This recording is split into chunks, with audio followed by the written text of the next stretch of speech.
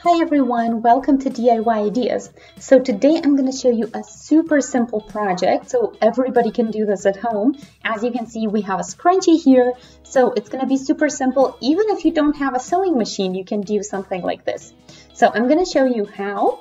All that you're going to need is some fabric and of course a rubber band or any kind of band, hair band, whatever you have at home will work. So yeah, you can do this out of an old t-shirt that you're not wearing anymore or any leftover fabric that you might have from other projects or whatever you want to use for it.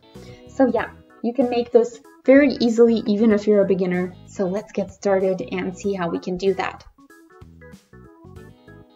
Okay, so I did say elastic band, but I don't recommend those that go on jars. So I think these hair bands are kind of better because they don't pull on your hair as much. So here we have a little bit of fabric. So you can see it basically has a really simple shape, a rectangle shape. You can make this as small or as big as you'd like. So yeah, I'm gonna show you the piece that I have here, but I did want to say the sizes are customizable. So this width here that I have is 10 centimeters and the length is 35. And so of course, you can make this longer. If it's longer, then it's going to be scrunchier. If it's wider, it's of course going to be a little bit more voluminous. So yeah, either way, you can do this pretty easily. You just need a hairband, as I said, this piece of fabric of your choice, of course, and some pins. So let's get started. So you're going to take your hairband, and what you're going to do is take your fabric. So you can see this is not a thick piece of fabric. You can of course do this with pretty much any kind. Just make sure that you know what you want in the front or actually on the outside. So in my case it doesn't really matter, but if yours does, make sure to decide how you're going to do this. So first you want the pretty side looking towards you, and then you're doing it kind of like this in half, so with the elastic band there. And you don't have to do the entire thing, of course, you just need to get started with this so you can see how I'm doing it. But I'll show you once again just to make sure that you got it. So we're taking our band and we're going into the one corner like this. So the pretty side is this side, and then we're just folding it this way. So we're basically, again, as always with projects, folding pretty side on pretty side, and the elastic band is there just kind of in the way. So what you want to do is now pin or take a clothespin or whatever you have to keep it in place. And yeah, you basically just want the hairband to stay where it is. And what we're going to do, so take as many pins as you need, of course. And what we're going to do is just do a regular straight stitch here so that we can connect that and keep it in place. And then we're just going to keep going with the elastic band kind of working with us, but make sure that it's not getting underneath your stitch or doing anything weird, because then it's going to get a lot more complicated really quickly. So let's do that really quickly.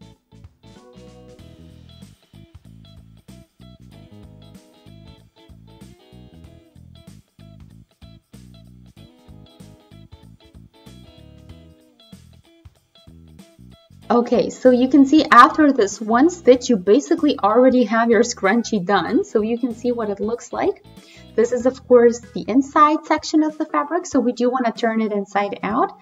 And that's actually not going to be as difficult as it seems. Basically, all that you want to do is just start turning inside out on the one end, and then it's just going to work with you, of course. Make sure that your elastic band is still in there, your hair band, and apart from that, just take your time and make sure to do it nicely and don't rip any stitches.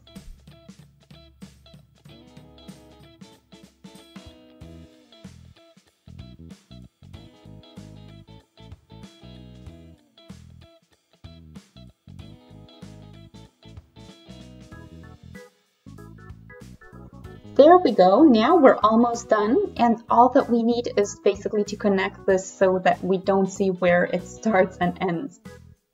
So what we want to do is kind of fold the one side to the inside so that we can hide the other half in it. I'll show you. So you kind of push it to the inside that way, and then you just go with a stitch over here. And that way, So that's the simplest method that I've found. If you have any other, feel free to post them in the comments, but this is the easiest because it's just one stitch.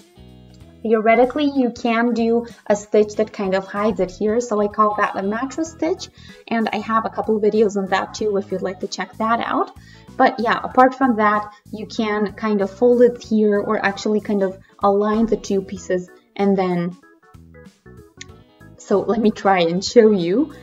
So basically you pull them apart, and then what you want to do is just align, so right side on the right side, and then you align the stitches here, and then you could do a section and then another section, and then just kind of keep moving with it until you have just a tiny bit left that you can hide.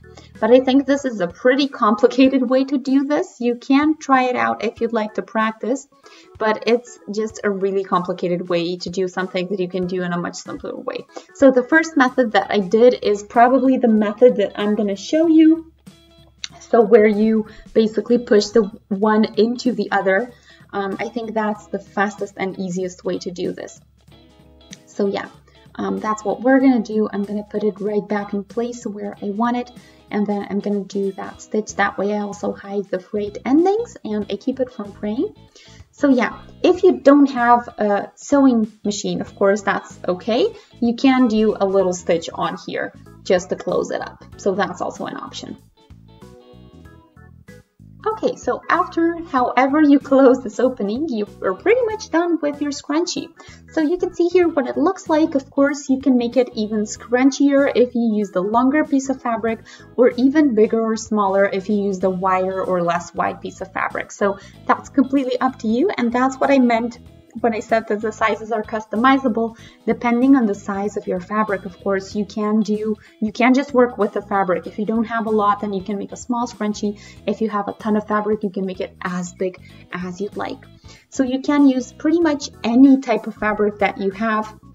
And this is what I love about this project. So you can use silk if you'd like to try that out. You can use some sturdier fabric. You can use something super soft. You can even try it out with stretchier fabric. So feel free to do that. But yeah, if you enjoyed the video, feel free to shoot a thumbs up. You can also subscribe to our channel, and that way stay updated with all of our new ideas and videos. And yeah, until our next video, I wish you a great day. Bye!